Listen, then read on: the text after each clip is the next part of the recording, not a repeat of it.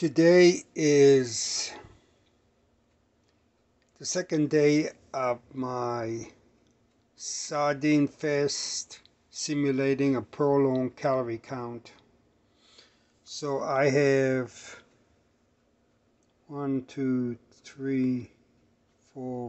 6 cans for 720 calories. And yesterday I ate 9 cans. It was a bit hard eating 9 cans. It took me longer than I thought. I usually like to stop eating at 1 o'clock in the afternoon, but I had to go to 4 o'clock before I could consume all the cans.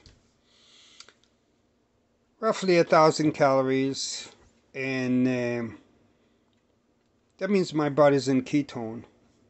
My liver's saying, I don't have enough nutrients.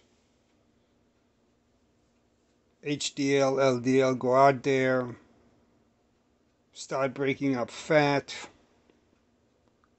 I need to take the fat and convert it to ketones so the body could be running on ketones. So that is what I accomplished in day 1.